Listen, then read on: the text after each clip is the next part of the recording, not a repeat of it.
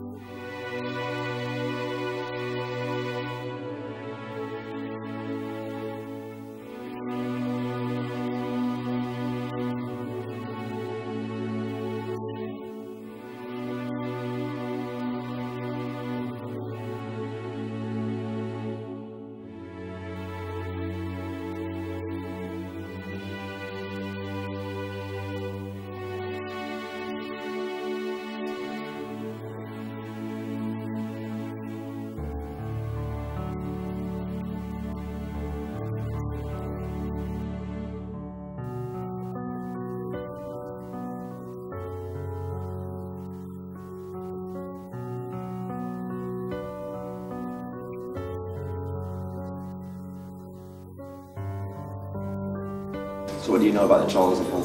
Absolutely nothing. Not much really.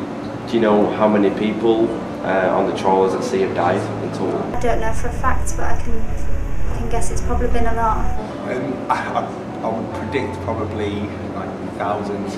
It's just over 6,000, so... Really? I never imagined it was that much. You'd think in this town that they would be educated as regards the fishing industry and what it entailed, but they're not. We've got a little bit of a museum and that's it.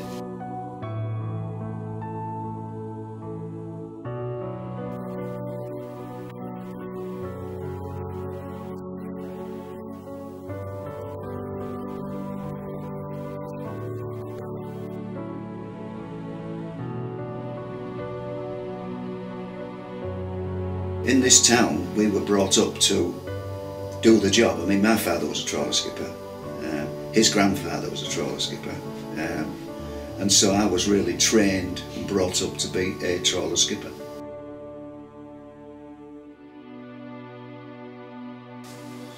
They must have been in love, them two.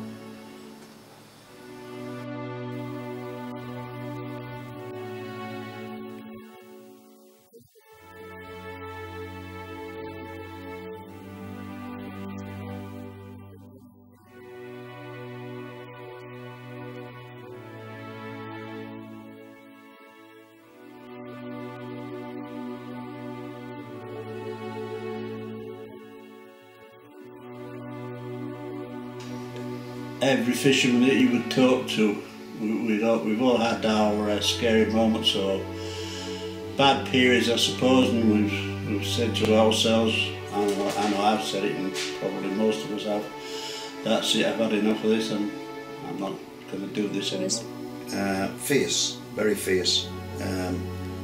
You suffered from starting fishing to finish fishing. You don't realise until you've retired or what kind of a life you went through.